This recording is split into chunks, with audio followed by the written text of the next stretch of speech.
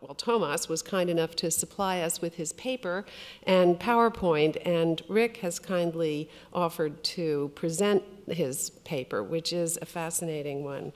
But you might as well know who wrote this paper, even though he's not here. So I will give you a few biographical details about Thomas Gaehtgens, most of which I'm sure most of you know. Thomas is the director of the Getty Research Institute. He's retiring at the end of this month and moving back to Berlin, but he has had a glorious run there in Los Angeles. He was previously the director of the Deutsches Forum für Kunstgeschichte, the Centre Allemand d'Histoire de l'Art in Paris, which was an institution that he founded in 1997.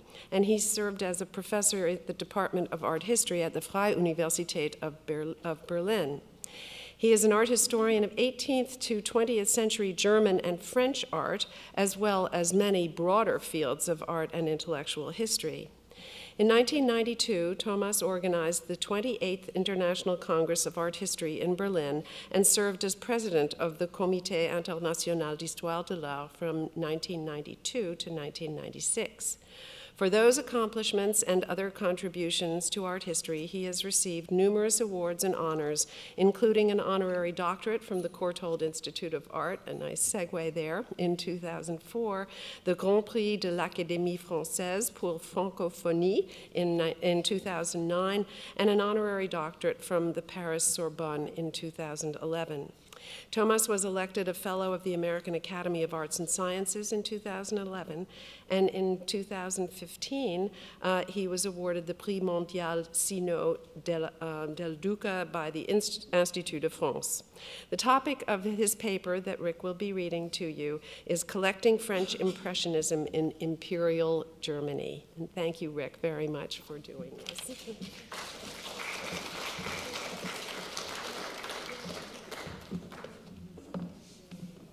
I'm not going to affect a German accent.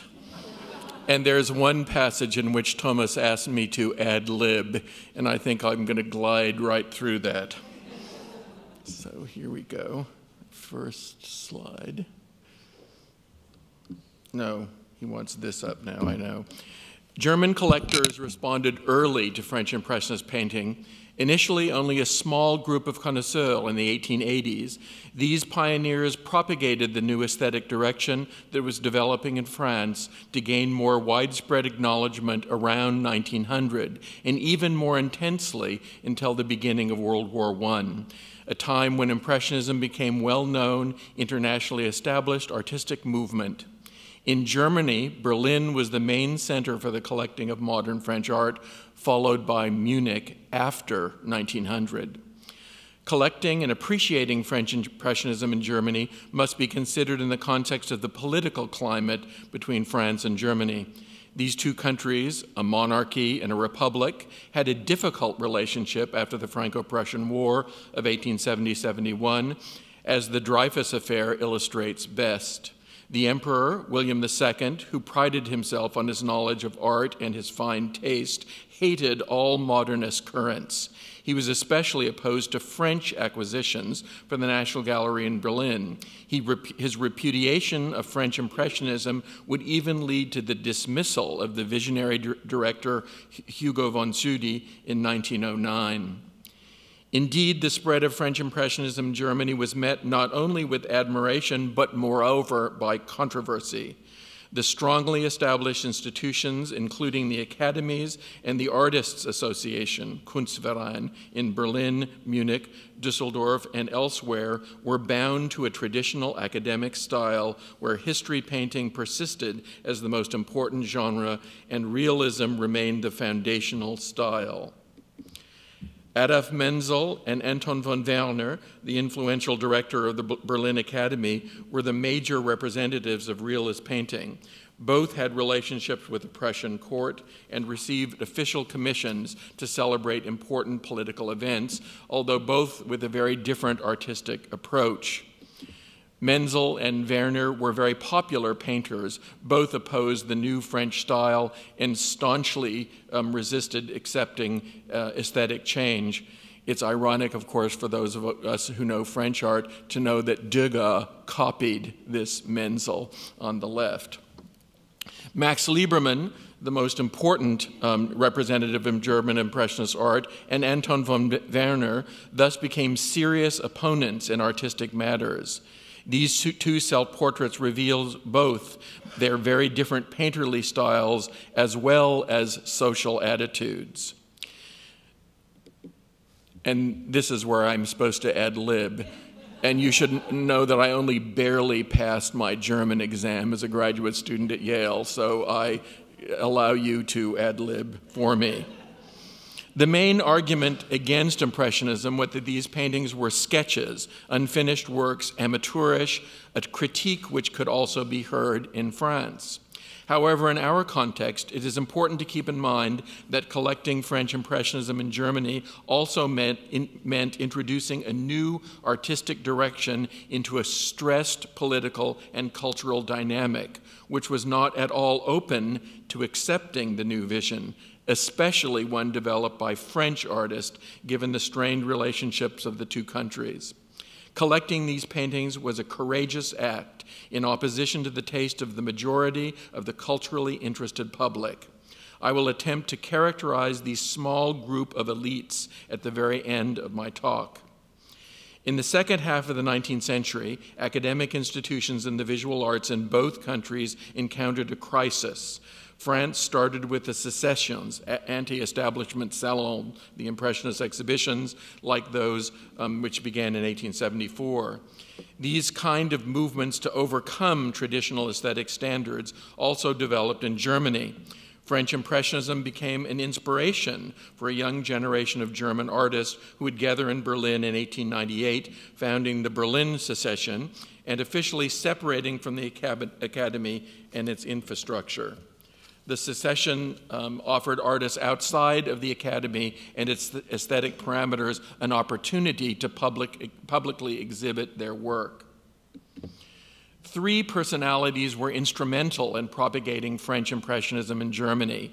The artist Max Liebermann, who had the financial background to be able to collect these already rather expensive works, the museum director, Hugo von Tschudi, director of the National Gallery in Berlin, who acquired the first Impressionist paintings for Germany as early as 1896, and Paul Cassirer, who promoted and disseminated French Impressionism in Germany as an art dealer. For collecting, you need a market. Other gallerists like Gurlitt, Pechter, and Graupe also sold Impressionist paintings, demonstrating the large demand for these works. However, collecting French Impressionism in Germany would not have been possible without an intellectually agile community of art critics before and after 1900. When I say intellectually agile, I mean in both directions. Modernists, defenders of Impressionism and aesthetic change, like Mayrgräfe and Karl Scheffler, stood against strong opponents and defenders of conservatism and academic rigor, like Adolf Rosenberg. And finally, publications are needed to propagate the new artistic direction to a larger public. Berlin became the center for the creation of new journals, the most prestigious of which was Forum for French Impressionism Art, called PAN, P-A-N. Today, I will focus on the collecting French Impressionism in Imperial Germany. We will not have time to discuss German Impressionism and the artistic accomplishments of Liebermann, Corinth, and Schlevot, and other painters, which is, of course, another major theme to be treated in this context. First, Karl and Félicie Bernstein. We can, in fact, very precisely state when French Impressionism was first introduced to Germany. The earliest collectors were Karl and Félicie Bernstein. Karl was born in Odessa and became an acknowledged professor of law in Berlin. The Bernsteins moved to Berlin in the 1870s, where he became a professor at the university. On Wednesdays, Félicie and Karl entertained the political, artistic, and intellectual society of Berlin. She was a cousin of Charles Ephrussi, the editor of the Gazette des Beaux-Arts, the major French art magazine, and a devoted collector and supporter of the Impressionists. The Bernsteins were inspired by Ephrussi to acquire some paintings by Manet, like the Lilacs, which Félicie donated to the National Gallery after Karl's death, as well as Manet's Departure of the Folkestone Boat and Sisley's The Seine at Argenteuil. The Bernsteins also owned landscapes by Pissarro, Bert Morisot, Eva Gonzalez, and possibly a painting by Degas. The elegant home of the Bernsteins, which was in the most fashionable area of Berlin, the Tiergarten, was a salon and a meeting point of the intellectual, especially the literary world of Berlin. Karl was a connoisseur of French literature in general and of the novelists of his time. The Liebermans were friends of the Bernsteins. It was in this setting that the famous incident, as reported by Max Lieberman, occurred when Adolf Menzel one evening took a chair to get a closer look at the Impressionist paintings. And after studying them, he asked Bernstein, "Did you really spend money for this? These are execrable." Menzel seems later to have been irritated about his impolite remark, but did not change his mind. It is of interest here to examine somewhat closer the photographs of the Bernstein music room in Berlin in the 1880s.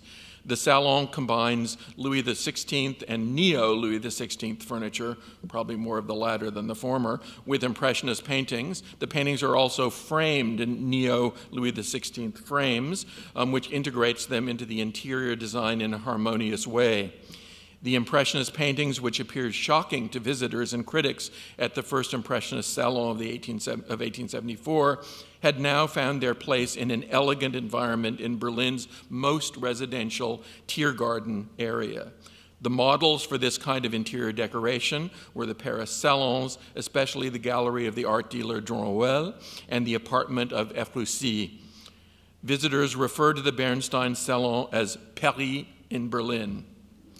The Bernsteins felt a responsibility to promote this modern French aesthetic. In 1883, their collection of Impressionist paintings was exhibited in the gallery of Fritz Gerlich, the first public exhibition of Impressionism in Germany in 1883.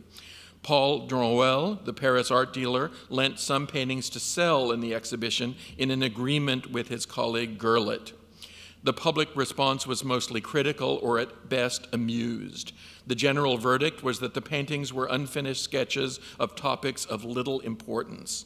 Only a few younger artists seemed to have sympathy with the exhibited works, as Alfred Lichtwach, later the director of the Kunsthalle Hamburg, reported. Oh, that's the music room. I mean, sorry, I didn't do it in time. Oh, there we go. I'm sorry. Degas is now in a private collection in Dallas. Here. Max Liebermann became a pioneer in discovering and propagating French Impressionist and Realist paintings in Germany. He was a passionate collector and a writer, precise in his formulations to characterize the works of Manet, Monet, Degas, and others. It is not quite clear when Liebermann first encountered Impressionist paintings and started collecting them. In the 1870s, he was devoted to the realist currents, admiring the Barbizons, Courbet, Corot, Millet, Bastien Lepage, an artist that hasn't been mentioned yet, and the Dutch naturalist painters. Although he was living in Paris in 1874, there is no evidence that he knew about the first Impressionist exhibition there. He actually got there later. It seems that it was the Bernsteins who inspired him to engage with Impressionism and to acquire paintings, especially those by Manet in the later 1880s. Liebermann was at this time recognized already as a painter who regularly exhibited at the Salon in Paris. At this time, he admired Manet and even tried to get in touch with him personally. However, because of the Franco-Prussian War, the patriotic Manet refused to welcome the German, though he did acknowledge Liebermann's paintings. And in fact, this is one of the most tragic stories in Liebermann's life. One knows more about it than this. While we don't know exactly when Lieberman acquired his first Impressionist painting, in the 1890s we discover the beginnings of his feverish collecting. Photographs of his music and living room in his house in the Palliserplatz, although this is a later photograph from circa 1930, show the same interior style which we have seen at the Bernsteins.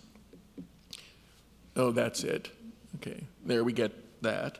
Paintings by Manet, Cézanne, Monet, and Degas are clearly recognizable in the music room. Manet's Roses, Tulips, and Lilacs, which he got in exchange for a portrait he painted of Bernstein, Cézanne's The Fisherman, and Monet's Moulin près des Andames.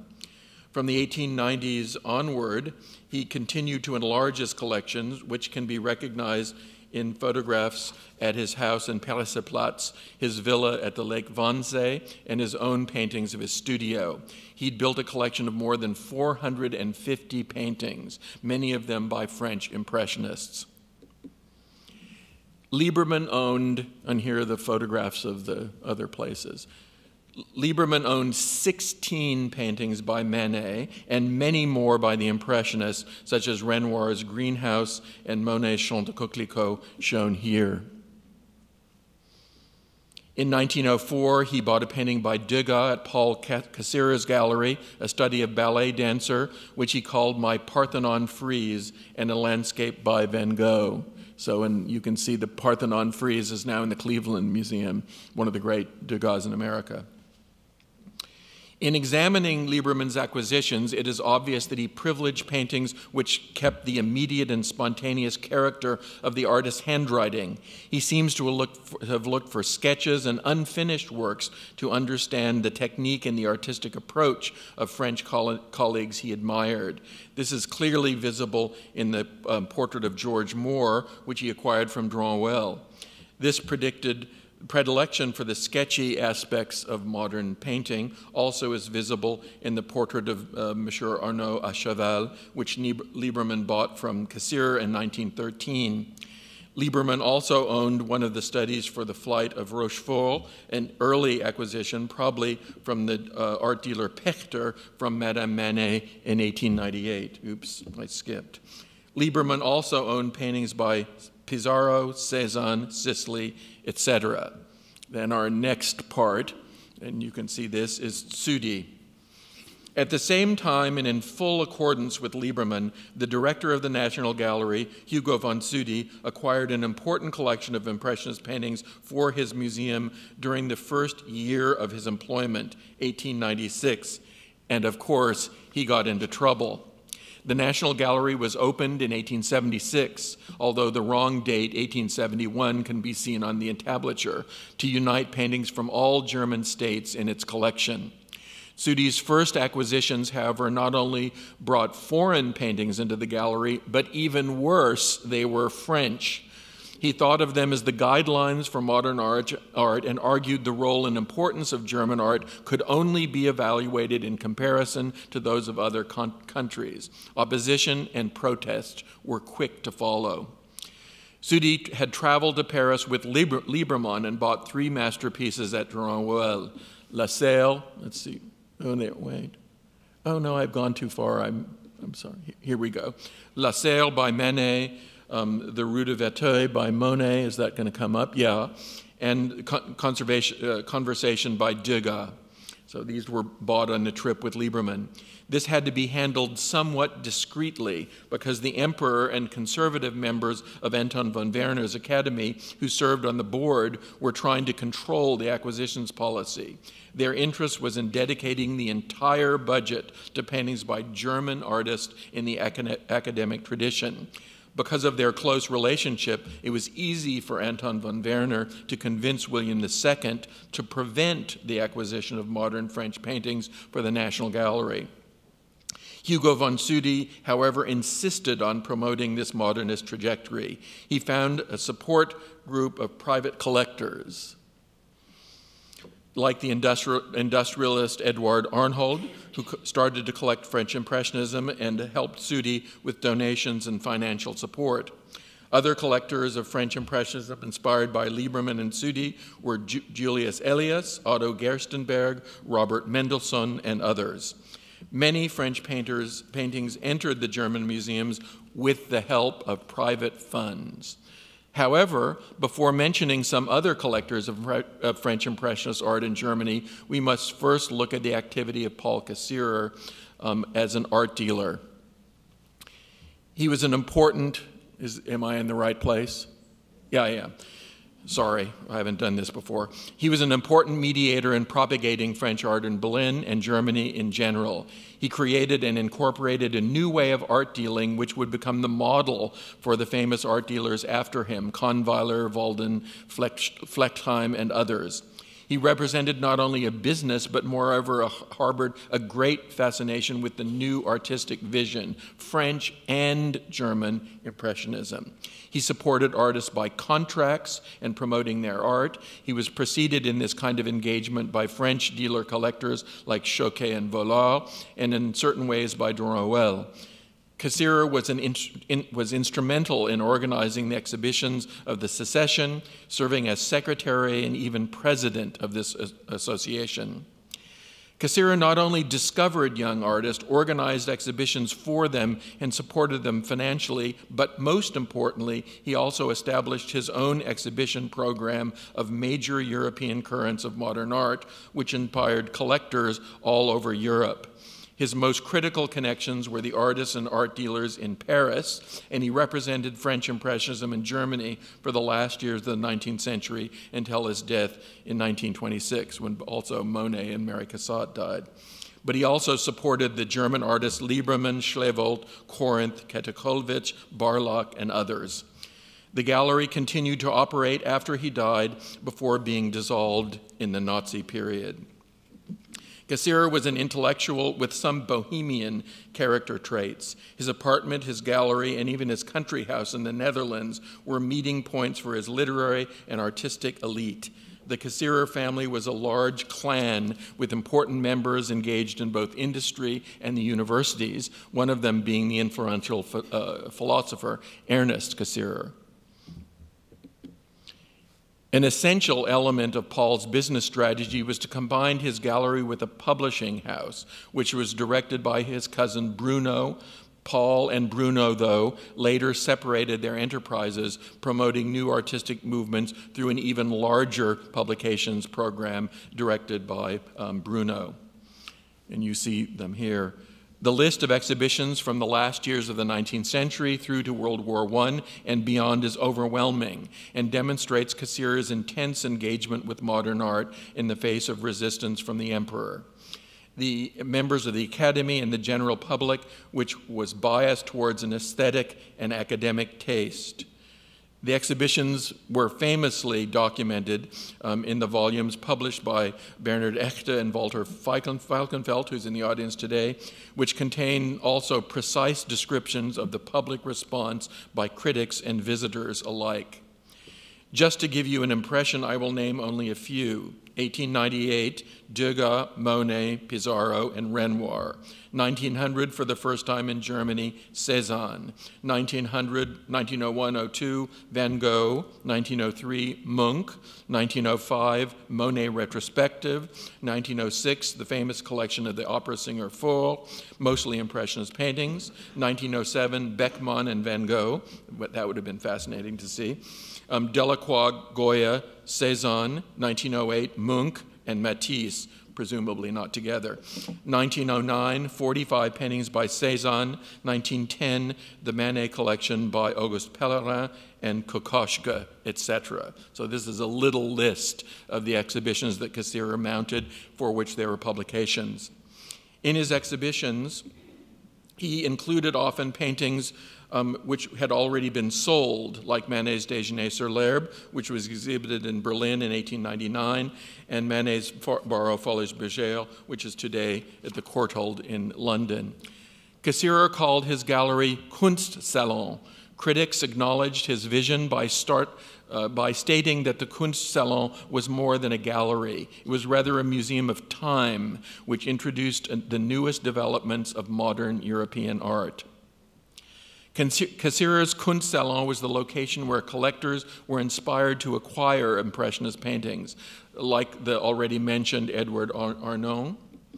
He had made a fortune in the coal industry, and his house, again in the Tiergarten in Berlin, contained one of the major collections of German Impressionist paintings by Leibel and Liebermann and others, surrounded by French Impressionists. Here you can see.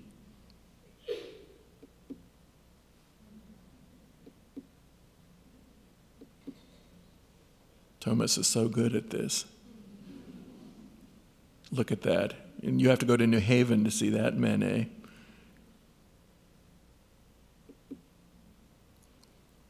Okay. In his house, he also had portraits of Bismarck and Wilhelm II, which demonstrate his political allegiance. So he could be a radical in his other paintings, but he was a patriot in his portraits. It was not a contradiction for him to collect French modernist paintings. He knew, of course, about the criticism by the emperor regarding these works.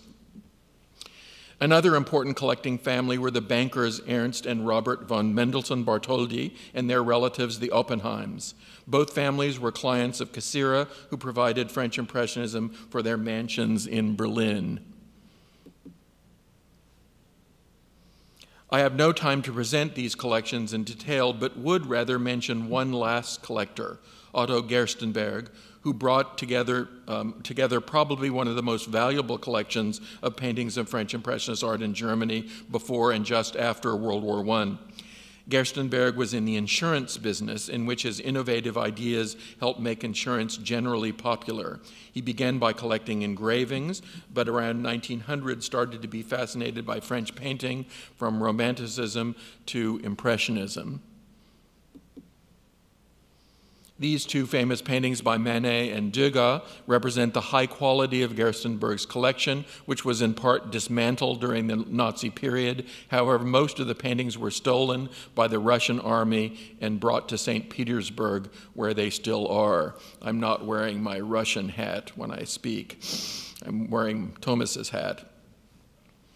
After the Tschudi affair, after this very short and abbreviated presentation, collecting French Impressionism in Germany, especially in Berlin, may sound as though it was an obvious, even common way for the industrial and intellectual, mostly Jewish elite to decorate their homes. However, we should not forget the context in which our story takes place. These collectors were a minority, and their works of art not at all generally accepted. The best illustration of these historical circumstances is the so-called Tschudi affair. The director of the National Gallery was again in serious trouble in 1907 when he wanted to buy some French paintings, mostly of the Barbizon school. It is unclear if he had the approval of William II or not. Tschudi declared that he did, however, the emperor denied it. Tschudi was relieved in his duties for a year. Anton von Werner, the conservative director of the Academy and an adversary of Tschudi, was installed to replace him, like the enemy in the fox and the hen house. In fact, William II tried to remove Tschudi from his position for good, but because of his popularity with collectors, he was later able to return. However, he decided to leave Berlin for Munich. The fabulous collection of the French Barbizon Impressionist paintings in the Neue Pinakothek in Munich is due to Tschudi's term as director from 1909 until his death in 1911. To give you an idea about the taste of Emperor I, I am showing you some paintings which were exhibited in 1909 at the Metropolitan Museum of Art. I think that's this one, in New York, and in effect to propagate German painting in culture increasingly amenable to French taste. Another major event illustrating the ongoing critical response to French acquisition was the famous protest of German artists. In 1911, Karl Wienen, today a somewhat forgotten painter, initiated the manifesto by which German artists protested against the bias of German museum directors, especially Hugo von Tschudi, in acquiring more French than German works of art. You can see the winds of change. The acquisition of a Van Gogh landscape by the director by the acquisition of Van Gogh landscape by the director at the Kunstmuseum Bremen was the immediate cause of this radical action. This complaint was discussed heavily in the British press all over Germany. Closer studies concluded that bias was not, in fact, the case. However, for art historians today, it is revealing to understand that this was a widespread feeling around 1910. Impressionist French art could not easily be acquired by German museum directors. They nevertheless found ways to enlarge their holdings, but only with the help of the collectors who played a major role in disseminating this modern movement in Germany. Later that same year, 1911, the year of Züdi's death, a second pamphlet, In Kampf und die Kunst, was published. Museum directors, critics, and artists protested against Wienen's manifesto and defended modern art in the acquisition of French paintings, hailing their new potential to herald new artistic and aesthetic visions. It is in this context that collecting French Impressionist art in Germany should be considered. Of course, this struggle between academic art and a new aesthetic direction also existed in France. However, weight of a complicated relationship between the countries and the active role the German emperor and the Academy played in all questions concerning the arts made it difficult to propagate and find acceptance for Impressionism. Supporting modernism was therefore often interpreted as an attitude of political opposition. And although many collectors did not hide their national identity and loyalty, they oftentimes encountered suspicion because they belonged to the Jewish elite. Their intellectual and cultural interests, and above all, their international connections, were not fully welcomed in German society and definitely not accepted by the Prussian nobility. A cautionary ending. Thank you.